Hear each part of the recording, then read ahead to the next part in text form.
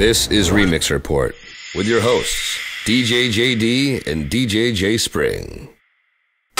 Today's video brought to you by YourDJDrops.com, the nation's hottest DJ drops. What's up, everyone? It's another weekend recap from Remix Report. I'm DJ JD. I'm DJ J Spring. I guess you'll start off this week and tell everybody what you did. Oh yeah, so my weekend, it was a pretty busy weekend.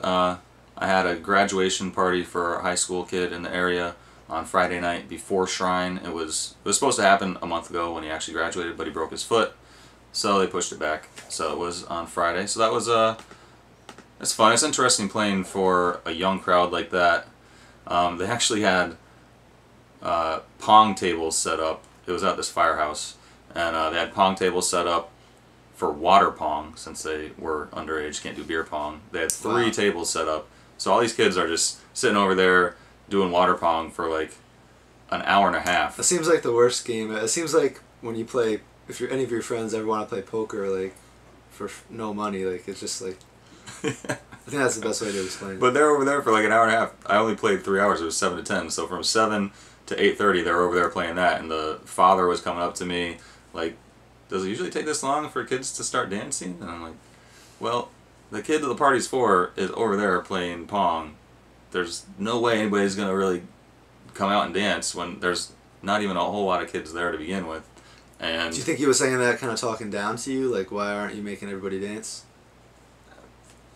Yes and no. Like, he was really impressed with what I did and my setup and everything. So, but at the same time, I think he was thinking things would be a little different. So I told him that as soon as his son got out there and started dancing, everybody would definitely start dancing.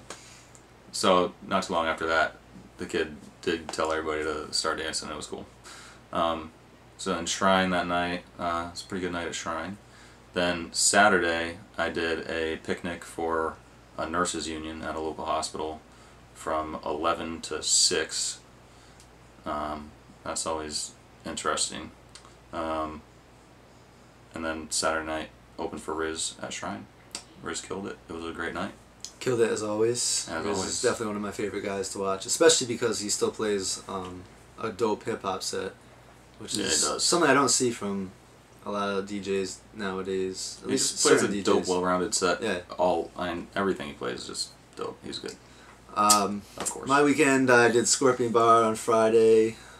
Saturday, I did a place I do once every month or two, the Shadow Lounge, or Shadow Room, I'm sorry, and it's in the middle of the state, so I guess some people who don't get to see me, we're kind of in the southeastern corner, some people who don't get to see me down there can see me when I'm up at this place in Middletown, and it was actually a tough night because there was a lot of thugs in attendance, and we know how it is. This is a place that wants the same kind of music as Shrine, open format, more on the housey side.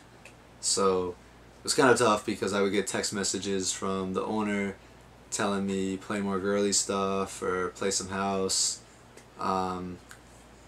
Basically, this was one of those gigs where you're not playing for the crowd, and those gigs can always be tough. I mean, JD and I both do that a lot of the time at Scorpion Bar because people don't always know it's a rock bar. So we're playing rock when people want to hear Give Me Everything Tonight, which we can't play at Scorpion Bar. And this was a place where I was getting requests for crazy reggae songs that I know because I used to play a lot of reggae, and I've gotten to the point I just give up. The worst thing you can do is I never tell people I used to spin all reggae. Like, I never try to be like, yeah man, I can do it, like I'm cool, I know if you want hip hop I can play Dipset Anthem and that kind of stuff. That's the worst thing you can say to people. So I just play dumb and I pretend I don't have any of that stuff, and no one's really dancing. It was just kind of, I don't know, it was just one of those nights. But yeah, it's always interesting when the owner or the promoter wants something different than the crowd they attract to that venue. And I mean, I understand from the owner and promoter's point of view of they're trying to attract a certain kind of crowd to their venue, and they're hoping that playing a certain kind of music attracts that crowd and rejects the kind of crowd they're not looking for. But oftentimes the reality of the situation is they're letting the people in the door to begin with, and they really have the first line of defense with the bouncers and the door people letting people in the club that they actually don't want in the club. So I don't know. They shouldn't let people in the club they don't want in the club. And that's another thing you mentioned is sometimes is club versus promoter, because I've had that happen before where a promoter wants one thing and the owner wants another, and that's always tough. I recently did a place in Boston, and I guess the crowd wanted more hip hop, and I played my usual up tempo stuff. I mean, I still play my normal hip hop sets. I try to do a balance, kind of like what we talked about Riz. I try to kind of balance it the same way. And I almost got the feeling the promoter was a little frustrated because I didn't play as much hip hop. And this crowd, by any means, I mean, you hate to stereotype, but as a DJ, you have to stereotype. I looked at the crowd, and they weren't the typical crowd of what you would think would want all hip hop. So I played my normal set, and after I felt like the promoter was almost disappointed that I didn't play more. But I had the owner actually, or the manager, come up to me and ask for my number, saying they wanted to book me again. So it's kind of weird.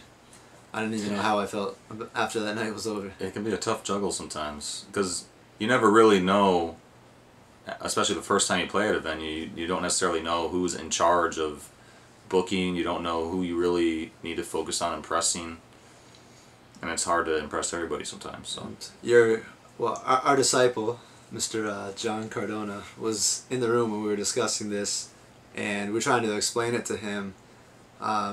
As far as the art of playing for the crowd, there's not really a whole lot of time that we actually get to do that. I mean, when you're doing your graduation party that you mentioned, that's totally different. But as far as the club itself goes, I mean, how many clubs actually tell you and give you totally free reign to play whatever kind of music you know will make the crowd go crazy?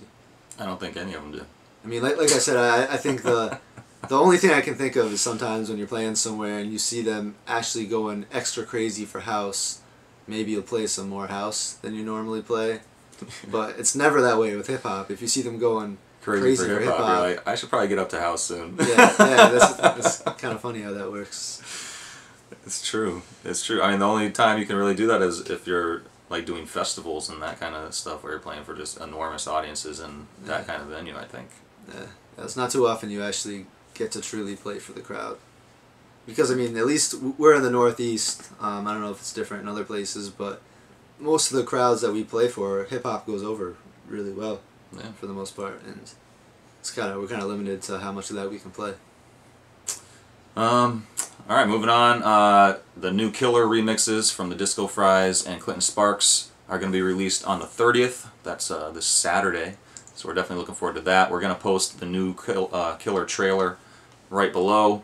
It's really dope. So you got some footage with Disco Fries and Clinton Sparks. Yeah, and we did a behind the scenes video. It's about 10 minutes long or so that I filmed with them a couple months ago, and we're going to post that this weekend as well. So definitely stay tuned for that. Real quick, I don't know if you guys understand how dope it is for Disco Fries that they're working with Clinton Sparks. I don't know if you guys understand exactly how big a DJ Clinton Sparks is. He's someone that I was fortunate enough to be able to listen to on the radio and kind of watch him rise. Almost, I can actually say he really rose to fame. I mean, he does stuff for E, which he used to be, I think, a correspondent for them. I don't know if he still does that or not, but I watched him start off. I mean, he's a guy who, if you ever read his bio, used to actually be homeless, and he worked his way up, and he used to DJ on the radio at a hip-hop station in Connecticut, and I actually could tell back then that he was really smart with marketing. I think that's actually one of his phrases that he always plays over, is 50 Cent going, Clinton Sparks, he's a marketing genius, and he really is. He really is.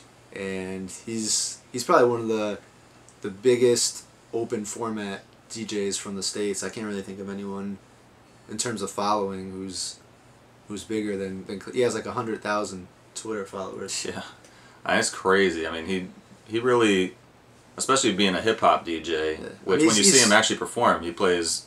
Well, he's open format. He's open format now. I would say. But it's interesting seeing someone who was so ingrained in like underground hip hop culture kind of make that change and be successful at it as he is. So it's cool.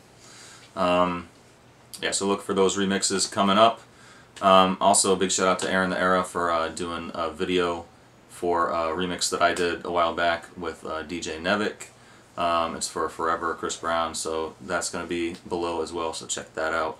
Nevoc was a good friend of ours who actually passed away really young. This was probably about 3 4 or years 5 years ago. 3 or 4 years ago. Yeah. So definitely want to keep his memory alive. Yep. The final thing is something that's been bugging me. The final a little thought. bit. Final thought, like Jerry Springer, Jay Spring. Jay Springer's final thought.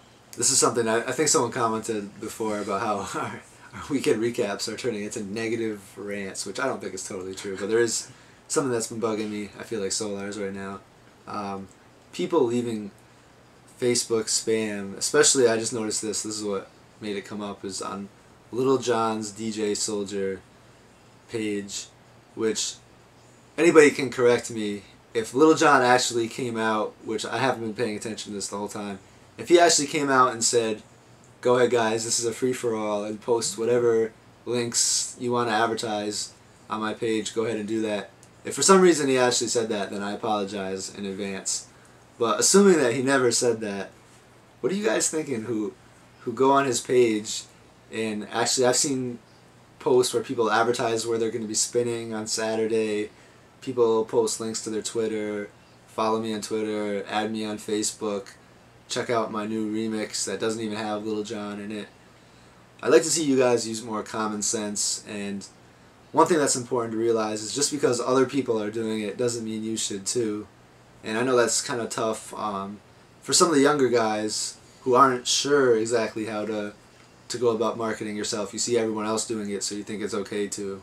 But like we mentioned before, putting your stuff on someone else's Facebook page is, like my friend Apathy said, it's like going in to someone else's pizza store and putting a poster for your pizza shop on their wall.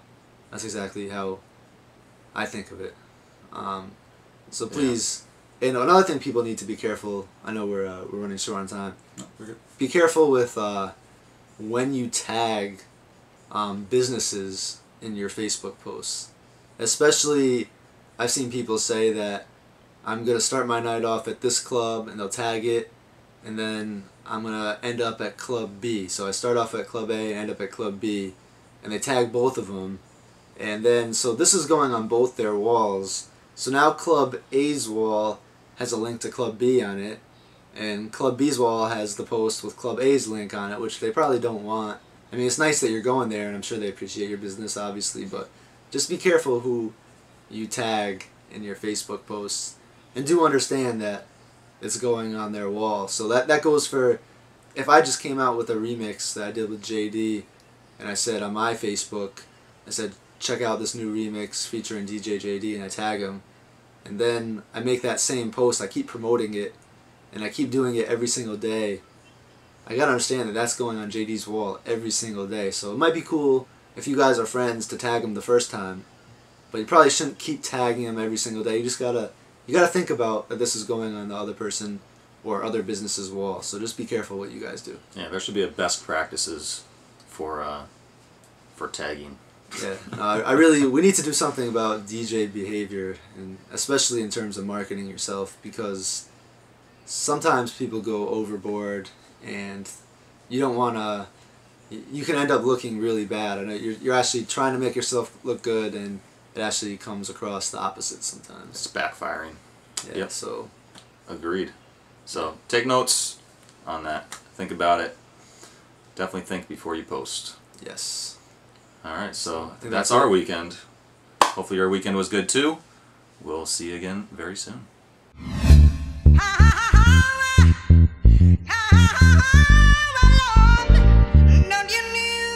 remixreport.com